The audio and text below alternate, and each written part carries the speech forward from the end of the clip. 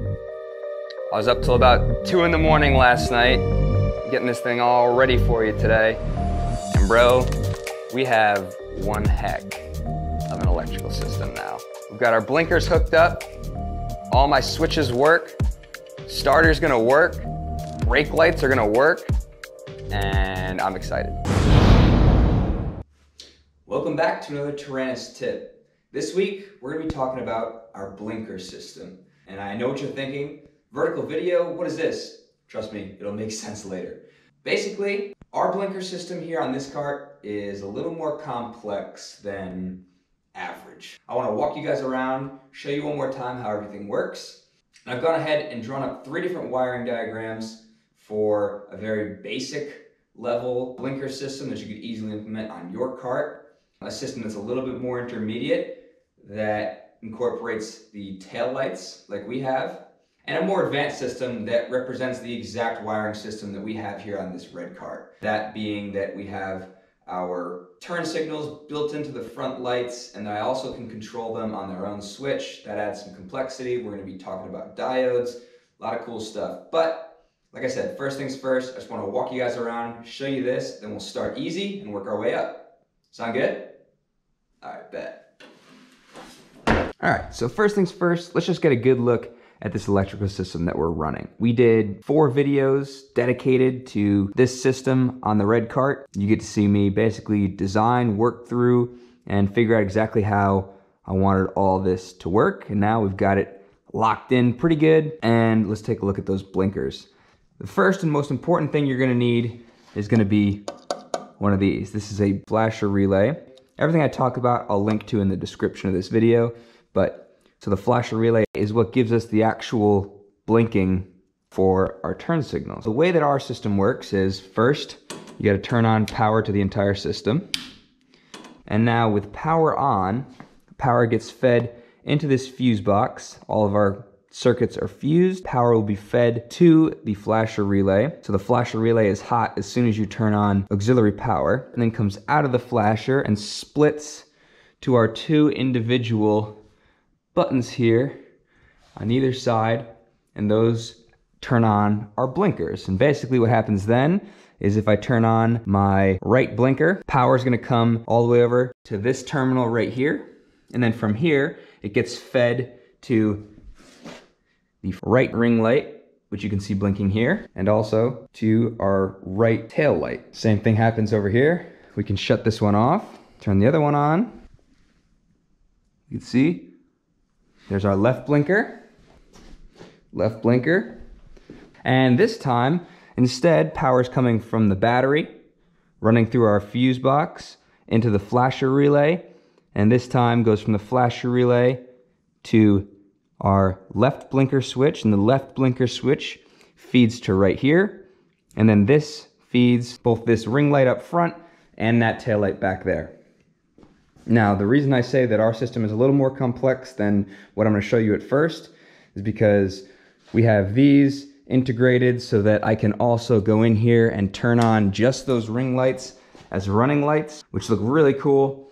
And then also, our tail lights are also running lights. And in addition to that, when you step on the brakes, both of these lights will light up bright. So in order to use our system, you're going to need some diodes, you're going to need a little bit of intricacy with your wiring, and it gets a little messy. But like I said, we're gonna start nice and easy, show you guys how to just add standalone blinkers to your build. Then I'll show you how to add front blinkers and rear tail lights like ours. And then I'll show you exactly how I wired ours up. Now, I've been thinking hard about what the best way to do this is, and I've drawn up some really nice schematics for you guys. So we're gonna go up to my computer and I'll run you guys down my wiring diagrams, which I'll also upload for y'all for free on our website, www.tyraniscustoms.com. Those will be free for download. But without further ado, let's go check it out.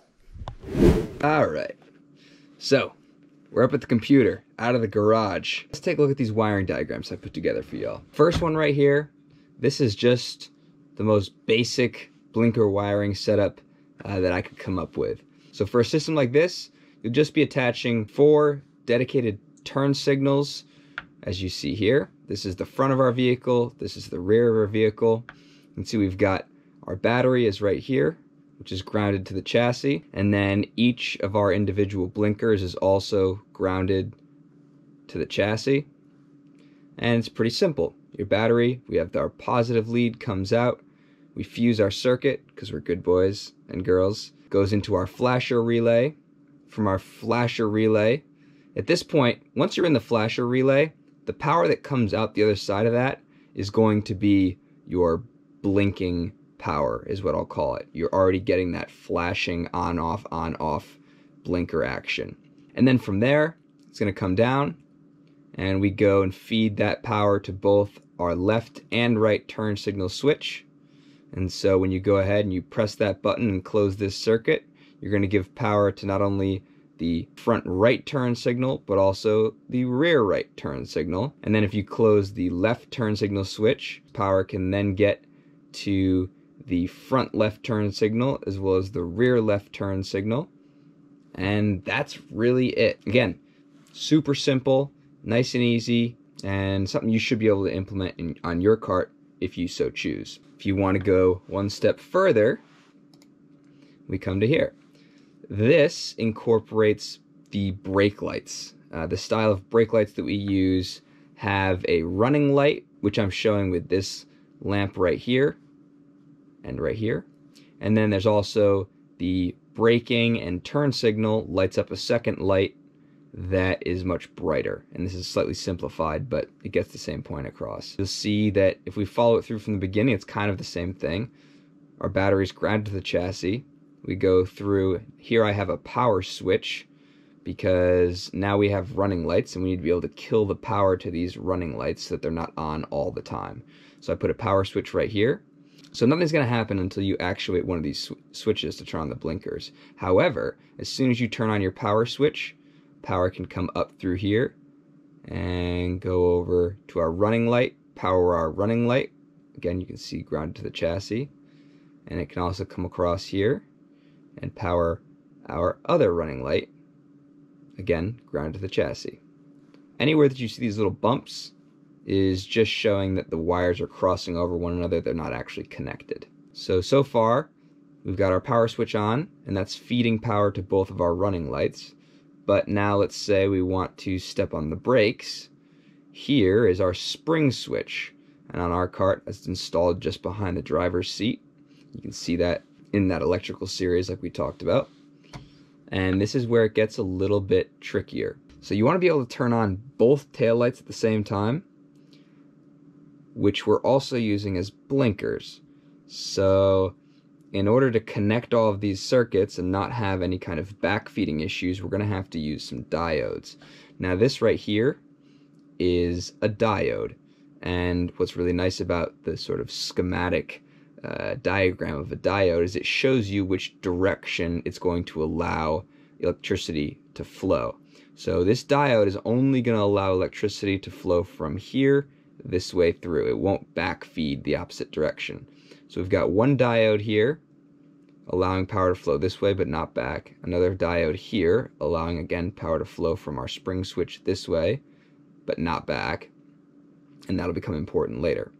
So here we can go ahead and when we press our spring switch down, power comes through, lights up both of our brake light / turn signals in the bright position, and we've got braking. But we also have to be careful because when you go to do that, if you don't have a diode right here, that electricity is going to be able to backfeed as you press the brakes, not only light up the brake lights, but also backfeed and light up our front turn signals as well, and so turn those on with the brakes, and you don't want that. So that's why we're going to need a diode right here in this orientation. So with this diode in place, what that's going to allow us to do is when we come over here and we turn on our left turn signal, let's say, that's going to give power to our front left turn signal. That's completely fine, and that power is going to have to come all the way back here. It's going to run through our diode and up and turn on that rear brake light. But if we didn't have this diode here, it would also backfeed over and across and turn on the right turn signal. It's tricky to say. And it takes a little while to get your head around it, but you can literally do what I'm doing here with your finger or your cursor and just kind of trace this stuff out and realize, oh, okay, as that left turn signal turns on, yep, we're going to get power here. That looks good. I've also been careful that all of my arrows line up and show you the proper flow of electricity. And so from here, it's going to go through, allow our right turn signal to blink, but also is going to be stopped by this diode from backfeeding over and blinking the wrong ones. So this is what I would consider a sort of intermediate difficulty blinker setup, because as you can see, there's some added complexity. We now have to use some diodes, but it gets us to where we want to be. If you want the exact setup as I have on my red Kart, things get a little bit trickier. So this is the red Kart's wiring. It's almost the same. The only difference here is that we've got one extra switch involved in our circuit.